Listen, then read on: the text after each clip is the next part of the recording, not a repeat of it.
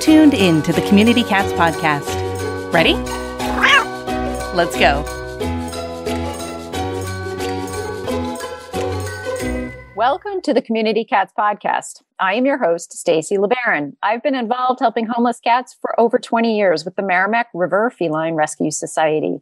The goal of this podcast is to expose you to amazing people who are improving the lives of cats. I hope these interviews will help you learn how you can turn your passion for cats into action. And today we're speaking with Reagan Pasternak. Reagan is a Canadian-born actress, singer, and writer, and she currently lives in Los Angeles with her husband, son, and 5 rescue animals. If you want to find out more about Reagan, you can always go to reaganpasternak.com. I'd like to welcome you to the show, Reagan, though. I'm so happy to be here. Thank you. So before we dive into the focus of our conversation today, which is about Griffin's heart, I first want to ask you a question of why did you get passionate about cats? What comes first, the chicken or the egg kind of thing? I think I was raised in an animal family. We always had many, many animals. We always had 4 dogs, cats. I am kind of a bit of an introvert in nature, and I think that kind of goes with cats in a way. They're so easy, and I feel like a cat. I feel like that's my spirit animal for sure. But then, and then as you get older, you start learning about, rescue and the population problems with animals. My husband likes to say I have an overload of compassion. It might be a problem, actually. Then I just started, learning about the rescue world, animal rescue world, and started volunteering with different animal rescue groups in Los Angeles. And you start really understanding that there is a big need for people to care. And so that's how I got into the rescue world. But I've always identified with animals. I've always been more of an animal person than a people person, and always loved other animal loving people. So, yeah. You've mentioned the fact that you volunteered at various different organizations, and that helped you really learn about sort of what the situation is like specifically for cats. So when you say that, what do you mean? Well, especially here in Los Angeles, but in lots of other places, there are a lot of people who just truly aren't educated about the spay and neuter world and how important it is to do that. And cats have litters that have sometimes 8 kittens or more in them. And even if they're, so it multiplies that very fast. And a lot of people, I'm sure you know this, will adopt a kitten because they're so tiny and cute and beautiful. And then they realize there's responsibility and vet bills. And in Los Angeles, especially, they get dumped in lots of different places. I've got 2 dumped cats living with me right now. So yeah, you just start realizing, and every single cat that is out there on the street is the same as your pet. There's no difference. And once you make that connection, you just know you got to do something about it. And whether that's donating or donating your time, it all helps and it all matters. Several months ago, there was some legislation passed in Los Angeles allowing for trap neuter return to happen on a more public scale. So that's great news for your area. Isn't that great? I love that. And there is a woman actually on our block that has been doing that for years before we even moved here. And so there's a big group of cats who are fed and have all been neutered and spayed. And it's so great. It's just great that there are people who really care, because there's a ton of people who don't. And I even know some of the neighbors who are annoyed by this woman, but I think she's brilliant and she's doing great jobs. Yeah. And I'm so glad about that legislation as well. Yes. Yeah, no, that's wonderful. So tell me a little bit about Griffin's Heart. It's a book, but it's almost a movement or some too. I mean, based on what I sort of read, there's more to it. It's more than just a book. So tell us a little bit about the journey and what you came out through that journey. I love that you called it a movement. That's the goal here. So Griffin's Heart is a book. It is a memoir, and it is also a healing journal and a grief guide and an activity book for after you have lost an animal that you really, really loved and you are figuring out the grieving process. And I started writing it after I lost one of my all these years later, I could still start crying thinking about it. But my little soulmate animal, Griffin, and he died at 7.5. It was a surprise. And I couldn't get over it. I just couldn't get over it. And I had a lot of other things going on in my life, but I was so completely heartbroken, and I kept waiting for it to go away. And I was trying to find anything to help me, any book, any any person who could, relate to me. And I eventually just started writing the experience down. And it sounds so silly. It sounds so cheesy to say it, but sometimes you're really just called to do something, and or you get an idea and you cannot shake it. And I knew that I had to write this book. And I started right after Griffin died, a few months after Griffin died, after I actually went to a therapist, and she's validated my feelings and really took me through what it meant to mourn. And so I started writing it down, and I didn't really know where it was going. And over the years, I would stop and start because, of course, I was working. I became a mom. A whole bunch of other things happened.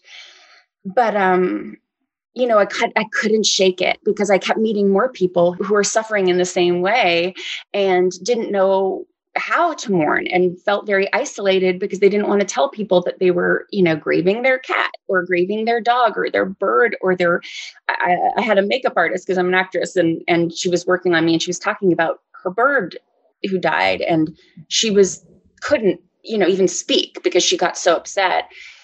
And I just thought, this is ridiculous. I got to sit down and finish this book. And it was like kind of perfect timing because I had by that time read so much on grief. I had studied so much on what it means to mourn a human, what it means to mourn an animal. And I just felt like the timing was right. And so I wrote this book, and I incorporated facets that will make it also a keepsake. So it has this beautiful, your listeners can't see this, but there's a thick slipcase. It's all in beautiful, thick paper that you can put photos in, and they will be substantial in there. And there's a little pocket at the back, but on top of it, you're journaling in there, and you're almost talking with me as if I'm your friend, hopefully, and validating how you're feeling and walking you through the process that I went through. So the hope and the dream and the desire is that by going through the journaling, the exercises in the book, that will help us with healing, because it is very challenging and tough. I've met quite a few folks that have turned to volunteering at shelters to help them through their grief because they just felt they needed to sort of try and redirect their energies in a different way. And whether that's avoiding the grief or repurposing it, but it's trying to find a different direction there. And it sounds like going through this book is trying to get you to a place where you feel like you're on 2 feet rather than falling into quicksand. You got it completely. And I think somebody who's going to turn their grief into something like volunteering, that's not avoiding it. That is repurposing it. And I think we're conditioned as human beings to turn away from anything that is uncomfortable. And I, through my research and through my own experience, have really learned that you don't have to do that. And I say it about 20 times throughout this book, but the way out is through. And when you get to the other side of it, you not only have honored your animal who deserves to be honored. The reason why you're hurting is because they were amazing, right? And because they enriched your life and gave you this unconditional love. And why should we put that away? Why should we put that aside? And so you can rethink things. You don't have to be stuck on the end is often so hard. The saying goodbye is often so hard, but there's this whole life that happened before you had to say goodbye. And so when you kind of hopefully go through the exercises in the book, you start rewiring your memory of that. So you're not only stuck on the hard part. And then at the end, you have something that you've said, hey, I did this for you. And I did it. And you do it for yourself as well. But you have something that it's to commemorate them. Yeah. And I'm also trying to build a community. And so we have an Instagram page at Griffin's Heart Book, and people are sending in their stories and tributes and their art that they have created in memory of their animals. And it's wonderful. And the stories are coming in. And so I find those stories and I'm curating them onto the site. And so that we have this kind of cyber memorial, which I just think it's so beautiful. And for me, I don't think our animals need to be brushed aside and forgotten about. I actually think we grow and I say in the book, what does it say about them? What does it say about us that we loved them so much? And for me, I learned so much about myself, about things that I needed as a human being, the reason why I love my animals so much. And so I think there's nothing bad about that. You just grow as a person. You have so much more to give to the next animal, actually, if you decide to have another animal in your life. I'm going to ask a different angle. Sure. I'm sure you've probably heard the term compassion fatigue in sheltering environments. So, oftentimes you have to euthanize animals, and the stress of that within a veterinary practice as well as in the sheltering world. How is compassion fatigue, sort of that ongoing, continual presence around death versus grieving one individual animal that's been part of your personal life? Are those different or are those the same? It's so interesting. I'm just learning about that side of things. I've been talking with a therapist who we're thinking of opening a grief group. She's a psychologist, sorry. And she works with animals, and she's been educating me on, there's a group called Not One More Vet. And because of the compassion fatigue that they're going through. And I know I have a cousin who was majorly into the rescue world, really got me thinking about animals differently and what I ate differently and all those kinds of things. And she ended up with quite severe compassion fatigue. So I've seen it, and now I'm learning about what's going on with vets and rescuers. And it's heartbreaking, really. And actually, the psychologist wanted to use my book to distribute to that organization, because she did think that working through it in that way, having people validate it and validate your feelings, is kind of everything. I hope that doesn't sound too umbrella, but I really think it is. It's about community. It's about people going, this is not your fault. Any guilt that you have is not. Let's work through the guilt. Let's get to the other side of that and think about the good things that you've been doing, and rewiring again. It's like cognitive behavioral therapies. It's rewiring your thinking to the positive things that you've been doing. And is it the same? I mean, there's definitely differences between, your own personal animal and that, but I mean, grief comes in all shapes and sizes. I lost my mom, my human mom, last year. And so I really, and it was interesting to be finishing a book about grief at the same time as going through that. And I just thought how grief is different for every single being that comes into your life. And it all needs to be dealt with and worked through. And I actually think, and it's funny because my best girlfriend is not an animal lover, but she read, after she read the book, she said, this is for people. This is for grief in general. It doesn't even have to apply to an animal. So hopefully, I think talking, getting feelings out, forming community, having people who can be compassionate and relate to you. I think it's crucial. Give your feline friend protein-packed meals they'll crave with Smalls. Smalls is fresh, human-grade food for cats, delivered right to your doorstep so you too can embrace your inner house cat. All cats are obligate carnivores. They need fresh, protein-packed meals. Conventional cat food is made with profits in mind, using low-quality, cheap meat byproducts, grains, and starches coated in artificial flavors. Smalls, on the other paw, is made with cats in mind.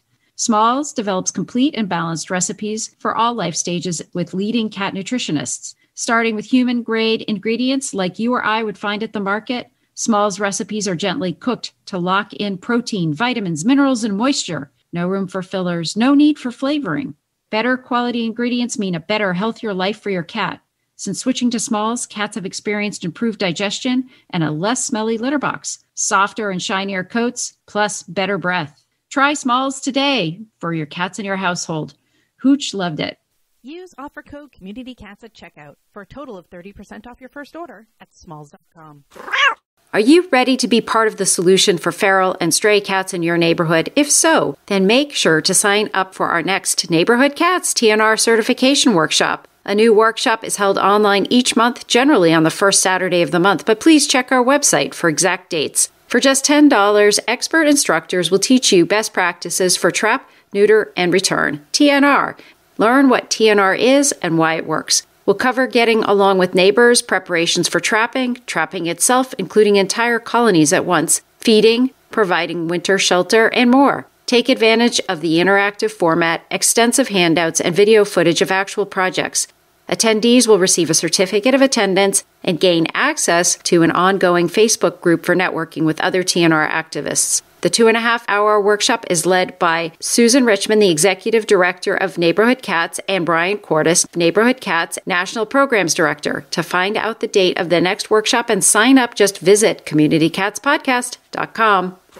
As we emerge from the global pandemic of COVID, fostering is emerging as the new normal in the animal welfare industry. But shelter management software doesn't provide the tools or the workflows for communicating with fosters at scale, so many organizations struggle to maintain hundreds of animals in foster homes. If only there was a system that was custom-built specifically to solve this problem. Introducing Foster Space, powered by our friends at Dubert. Foster Space was custom-built to allow you to manage hundreds of foster relationships and to communicate with them via text, email, and even Facebook Messenger. Your fosters have a portal where they can upload videos and photos and updates on their animals, and organizations can schedule fosters for meet and greets, adoption days, or anything else they need. There's so much more to check out. Sign up for free at www.dubert.com and go to the Foster Space tab to get started.